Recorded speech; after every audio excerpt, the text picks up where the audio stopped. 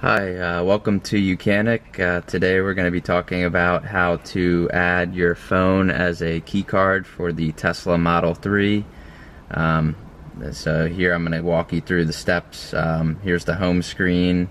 If you go to the bottom left hand corner and click on the car icon, you'll bring up the control menu, and then you go here to locks, and then it'll say keys. I have 2 key cards. They were the ones given by Tesla that were set up with the car. So now I'm going to add my phone. So you click this plus button here, and then it'll say add a phone key.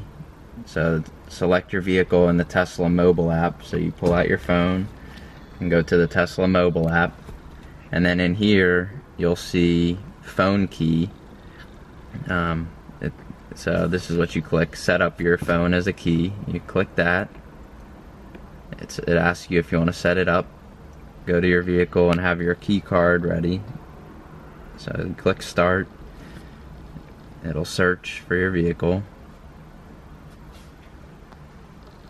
and then it'll say hold your key card.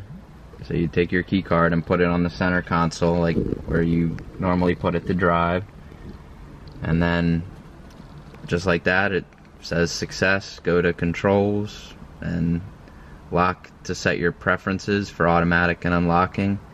But now you're connected. And then if you go back to this screen, if you exit out of here, then you should see now your phone pops up as a key card.